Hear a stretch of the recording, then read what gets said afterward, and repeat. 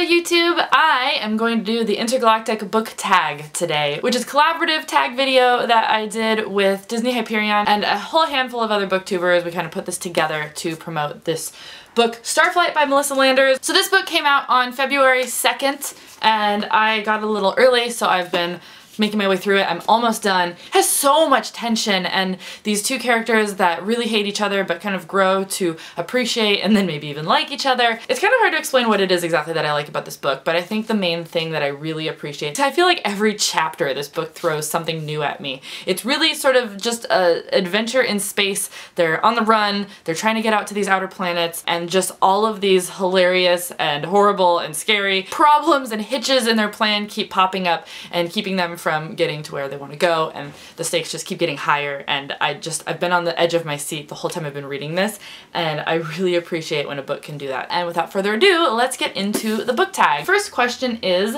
space. Name a book that is out of this world, that takes place in a world different from our own. So for that one, I wanted to recommend Atlantia by Ali Condi. So this book is written by the same author who wrote the Matched trilogy. It was really surprising. It's about a girl who lives in this underwater world called Atlantia, and then when you turn 16, you can decide to stay in the underwater world, or you can decide to sort of sacrifice yourself and be a martyr and go to the above. And if you go to the above, you can't come back. And the above is not a nice place to live, but people have to live there to provide supplies and things for the people in the below to have a better life. This book was another book that I found to be surprising, and I was not predicting things that were happening. I kept thinking that I had the book all figured out, but then it would do something completely different. And so I found it to be a lot of fun, and the world is very different from our own. Next one is Black Hole. Name a book that completely sucked you in. So for that, I'm going to recommend The Storied Life of A.J. Fikry by Gabrielle Zevin.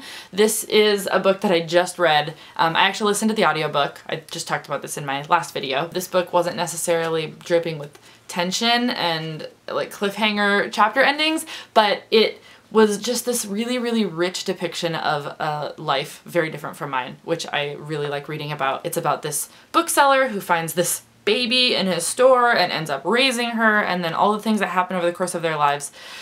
It was just a sweet book that was both incredibly sad and incredibly happy, and it's hard to explain why I loved it so much, but I did. Lightspeed. Name a book that you are anticipating so much that you wish you could travel at light speed to get it.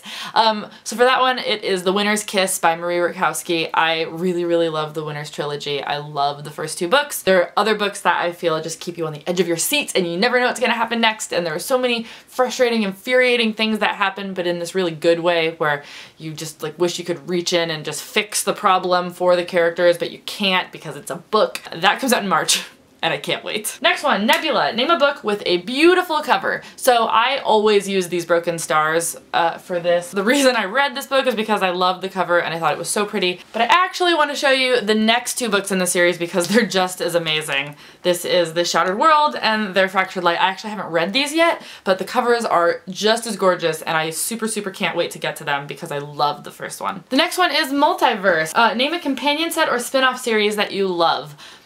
I was looking through my book collection and I can't really find anything. I don't read a lot of spin-off series or companion sets, and I don't have any on my bookshelves, so I don't know. Really what I want to actually do is ask you guys for recommendations for any good series that have a great spin-off or a great companion novel or something like that, because I clearly don't read them very often. Gravity. Name your favorite romantic pairing that seems to have a gravitational pull toward each other. So my obvious answer for this is not real. Like, my OTP forever is Draco and Ginny, and they don't actually have a gravitational pull toward each other, except in my mind and in fan fiction. I think I'll actually go with Starflight. I really, really like the relationship that begins to develop between the two main characters of this book. It definitely is subtle and underneath for most of the book, and I haven't finished it, so I don't know how it ends up, but I'm really, really enjoying watching these characters get to know each other, and I feel like we're getting to a place with them where like they can't live without each other, which I think is a really, really great place for your characters to get. The Big Bang. Name the book that got you into reading. So I always read like picture books and stuff when I was younger. My parents read to me a lot. Every night we had like reading time.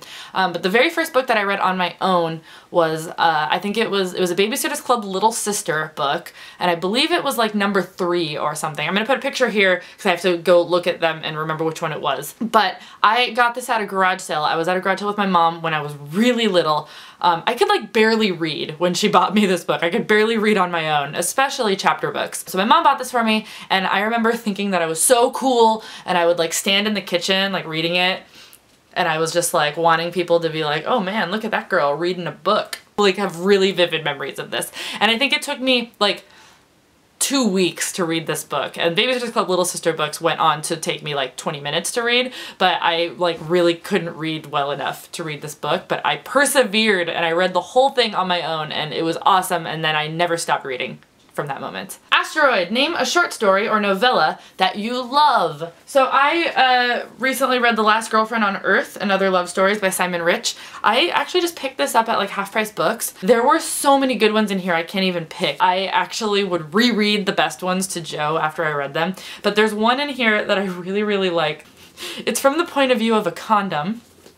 And it's this little condom who like doesn't really know what he's for or whatever, and he like lives in this boy's wallet, and he gets to kind of watch this boy grow and evolve, and watches the things that come in and out of his wallet change. Like, the things in his wallet go from like comic book of the month club membership card to like grown-up adult cards, and it's just really funny and tragic, and you don't really realize right away what's happening, and then you realize that it's a condom, and then you just laugh, and it's great. Most of the stories in here are like really goofy and offbeat like that, and I had a really good time reading it, even though I don't actually normally read short story compilations, so I highly recommend this one. Galaxy, name a book with multiple POVs. For that, I'm actually going to talk about Afterworlds by Scott Westerfeld. I thought that this book was extremely interesting. It's huge, and it is this big because it actually has 2 like different books in it, because half the chapters are from the point of view of the main character, who is a girl who wrote an NaNoWriMo novel and got it picked up and is now working on it for it to be published,